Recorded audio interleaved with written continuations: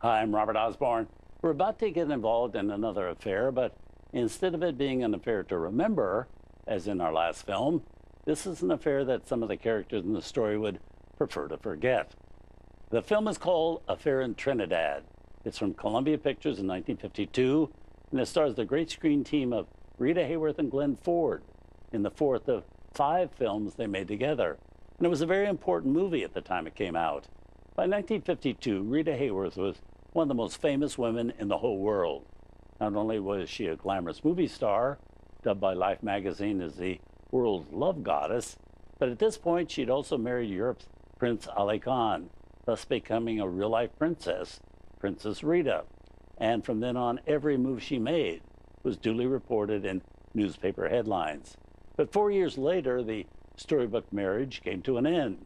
And in those 4 years, she hadn't stepped foot in front of a movie camera, an eternity in a Hollywood career. And this next movie, An Affair in Trinidad, was her big comeback film.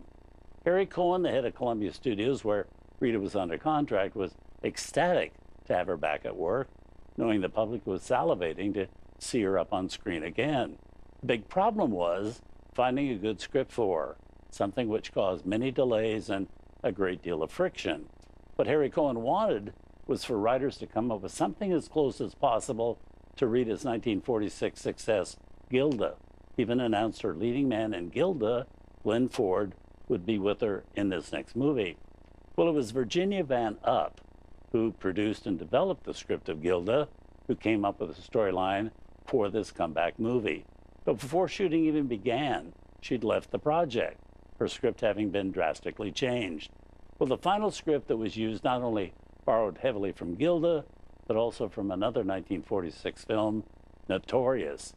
Well, even the 2 musical numbers Rita Hayworth does in this movie were basically copycats of 2 she did in Gilda. But the most troubling thing, as you'll see as you watch the film, Rita at age 33 no longer really seemed to have the confidence or the boom factor that she'd had before she left films to briefly be a bona fide princess, except when she does those musical numbers.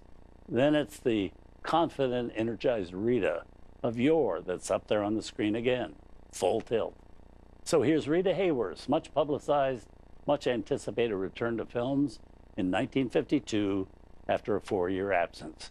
It's a movie directed by Vincent Sherman, Affair in Trinidad.